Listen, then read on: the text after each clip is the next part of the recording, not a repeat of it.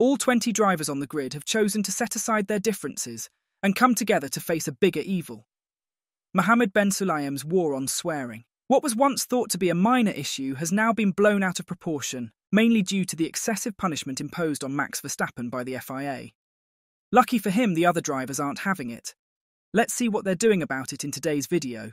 Formula One drivers are rallying together in an unusually sharp critique of the FIA, delivering a blistering statement that calls out FIA President Mohammed bin Sulayem directly. The Grand Prix Drivers Association, or GPDA, has stepped up to voice their dissatisfaction, taking aim at the recent swearing saga that has kept the F1 world buzzing for months. The controversy kicked off in September, when bin Sulayem urged drivers to curb their use of foul language, arguing that the sports stars have a responsibility to choose their words carefully, even though inappropriate language is typically censored for television audiences. Seven-time world champion Lewis Hamilton was quick to push back on the FIA's racist stance, particularly when bin Sulayem made an example out of rappers, a predominantly black community, when pleading his case. Soon after, 2024 championship leader Max Verstappen faced F1's version of community service as punishment for using colourful language in a press conference following the Singapore Grand Prix, a punishment Hamilton didn't agree with. In response to the penalty, Max Verstappen opted to dodge media questions in press appearances over the weekend. Now, the GPDA, essentially F1's drivers' union, has stepped up with a blistering statement, slamming the sport's leadership and challenging their recent decision-making across various issues.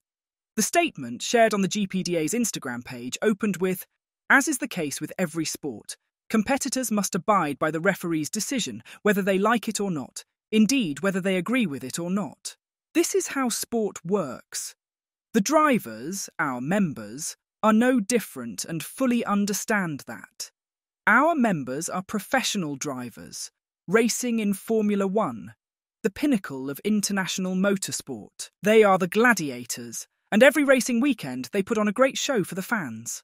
With regards to swearing, there is a difference between swearing intended to insult others and more casual swearing, such as you might use to describe bad weather, or indeed an inanimate object such as an F1 car or driving situation. We urge the FIA president to also consider his own tone and language when talking to our member drivers, or indeed about them, whether in a public forum or otherwise. Further, our members are adults.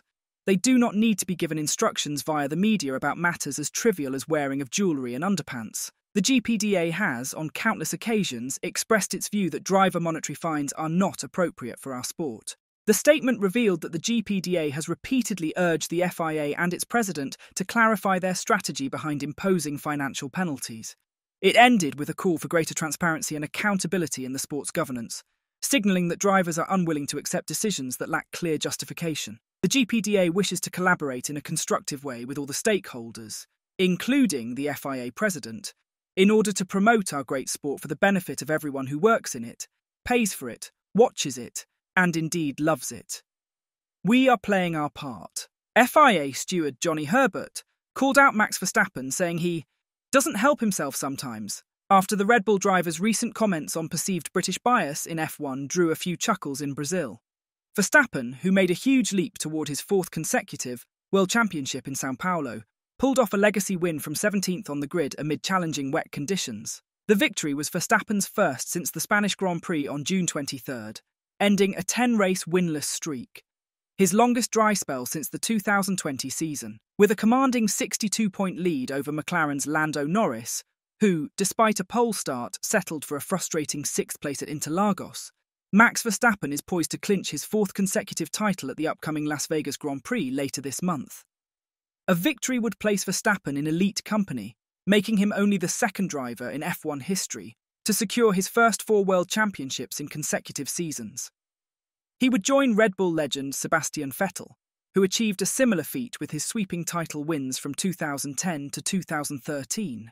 Max Verstappen's dramatic win, widely regarded as one of the greatest of his career, came just a week after he was slapped with 2 10-second time penalties for separate incidents involving Lando Norris at the Mexican Grand Prix, putting the world champion's aggressive approach under the spotlight. Johnny Herbert was part of the 4-person panel that issued Verstappen's penalties in Mexico, prompting Verstappen's father, Jos, to express concerns about a conflict of interest among the FIA stewards. Dutch outlet De Telegraaf reported that Jos was alluding to Herbert, a former Sky F1 pundit who had previously criticised Max's horrible mindset, and Tim Mayer, the son of McLaren's late co-founder Teddy Mayer. Johnny Herbert admitted he admires Max Verstappen's sharp sense of humour and even found his rant at his press conference quip amusing. But he also suggested that the 27-year-old occasionally doesn't help himself with his comments. Herbert said, "I loved Max's sense of humour in the press conference. He is so aware of what is going on around him. That is why Max is so popular. Yes, he has an edge. You have to be a champion. Sometimes in certain incidents, a lot of people don't agree. I didn't agree with what he did in Mexico, but he has shown that he can rise above it all and still does have a great sense of humour. He does get a bit of a hard time and sometimes doesn't help himself. But fundamentally, he is a very decent guy." Johnny Herbert's latest remarks follow his response to Jos Verstappen's accusations of bias, with Herbert firmly denying that his personal views affect his judgment in his role as an FIA steward. "As I have always said, I am Johnny Herbert the steward and the professional during a race weekend, and Johnny Herbert a pundit at other times who expresses what he thinks. When I am a steward, I do not express any opinions. Everyone has an opinion. Martin Brundle has an opinion. Why can't I when I am not at the racetrack? The racetrack has been my world for 50 years. If I don't quite agree with what I see on the racetrack, I will say so. It is not just Max. I'll criticise anyone if I feel it is warranted. I understand it from Jos's point of view because it is his son. Is there any bias? No, of course not. I wasn't the only one to think that Max was over the top in Mexico. Lando Norris and Zach Brown thought so too. When I do speak to people on a Monday or Tuesday that is outside my stewarding responsibilities, Jos has always been very outspoken about what is happening at Red Bull. Is that his position to be? It is all very similar. If you have an opinion and you want to make it, then you can." Max Verstappen has fired back at Johnny Herbert following Herbert's recent comments about the Dutchman's driving style in the Mexican Grand Prix. He told media, "Well, now you know where he stands. It's pretty abnormal for him to say this, right?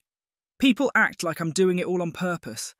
But they can't see inside my head. They are pretty extreme accusations. Yes, we raced hard. That's right. Sometimes you win, sometimes you lose." Verstappen later weighed in on his swearing punishment, an issue that Johnny Herbert had also previously commented on. The Red Bull driver took the opportunity to throw a jab at his championship rival, Charles Leclerc, who had recently been fined for swearing during a press conference. Then, Herbert had his big opinion ready, Verstappen continued, that what I said couldn't be done because 5-year-olds hear that too. After Mexico, I didn't hear him when Charles Leclerc said the same thing at a press conference that was much better watched. Then again, it was late in Europe by then. Maybe the thought was that those 5-year-olds are all asleep by then. Formula One could certainly benefit from a shift toward more openness and clearer communication in its stewarding decisions. Do you agree? Or would you rather have things the way they are now? Tell us in the comments section down below. And as always, don't forget to like and subscribe to the channel if you haven't. Thanks for watching.